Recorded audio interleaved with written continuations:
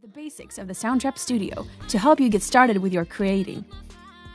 Let's start with two great Soundtrap features, the loops and the collaboration tab. There's a lot of creative loops to choose from, both audio and MIDI loops. You can sort them by genre, beats, or other instruments. And if you ever feel lonely in the studio, you can invite friends to the project and create something together. These two magnifying glasses let you zoom in and out. Here's the scroll that helps you get a nice overlook of what you've done so far. The record, stop, rewind, play, and fast forward buttons are found right here. Here's a tip. To play, hit the spacebar. To stop, press the spacebar again. To go back to the beginning, press Enter. These are the tempo and key adjusters. If you want to speed up your project, change the number in the box to a higher one, or choose a lower number if you want to slow it down. If you want to set the key of your project, do it right here. Here's the metronome that helps you stick to the tempo while playing. You can change the volume and the sound of the metronome. To change the volume of an individual track, use this control. If you want to listen to one track only, click the solo button. If you want to mute a track, here's the mute button. If you want to make automations on your track, here's the automation button. If you regret making a change, press the undo button. When you're done, don't forget to press save. These are the basics of the Soundtrap Studio. More details will be covered later in the video. The way to create or improve a song is to use the Soundtrap loops. Search for loops by instrument or genre, find one that you like, and add it to your project by double-clicking or dragging it into the studio. Click the heart symbol to add a loop to your favorites.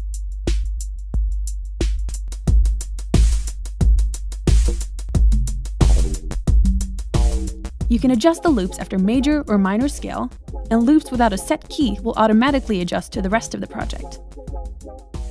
If you're not satisfied with the key or tempo, you can always change it afterwards. The loops will adjust after the new changes.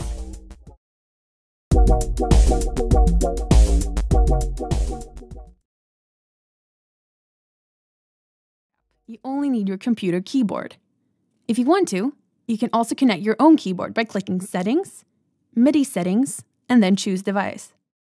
To use the piano on Soundtrap, all you need to do is add new track, and choose Piano and Keyboards or Synthesizer. You can choose from many effects and make it sound like you're playing on a grand piano, even though you're on your computer.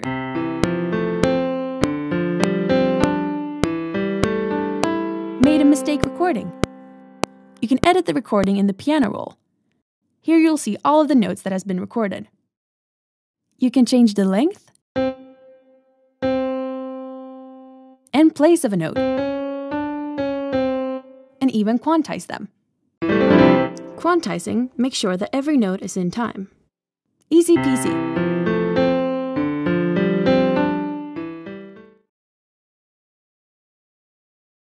Vocals to your project, here's how you set everything up.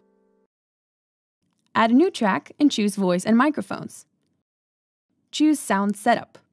We strongly recommend you to use headphones while recording to avoid getting an acoustic feedback. Now you can choose a microphone, either the inbuilt microphone on your computer or an external mic if you have one connected. During the sound check, you'll be asked to sing as loud as you can, and then it will ask you to stay silent while checking the background noise.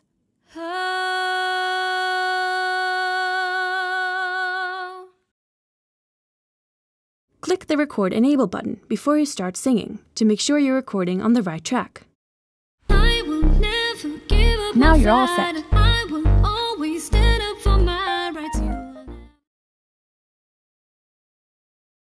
Add some custom beats to your project. Here's how. Click Add New Track and choose Drums and Beats. On the Instrument tab, you can play the drums with your computer keyboard or an external MIDI device. Hit record and start playing. On the Patterns tab, you can easily create a beat by clicking the squares. Each square represents one beat within a bar.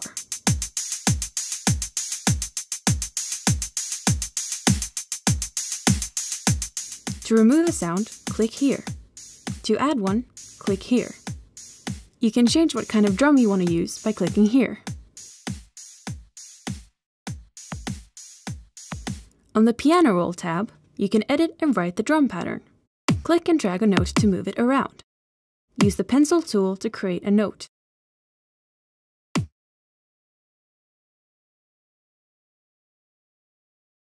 Click here to change drum kit. There's a lot of great kits to choose from.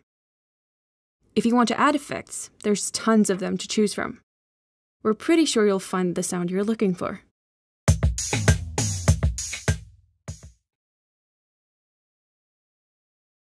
You can create your own guitar or bass line using Soundtrap's virtual instruments.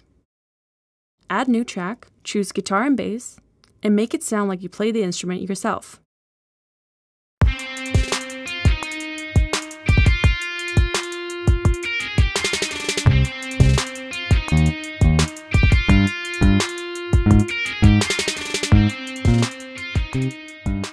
If you have your own guitar, just choose guitar and bass amp instead.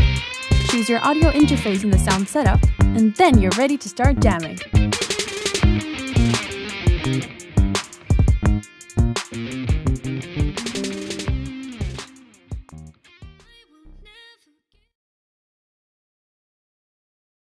To the project, just click the Collaboration tab in the studio, then Invite, and then add their name or email address.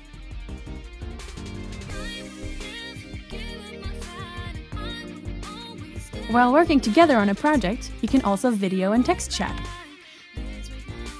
After you're done recording or editing, don't forget to click Save.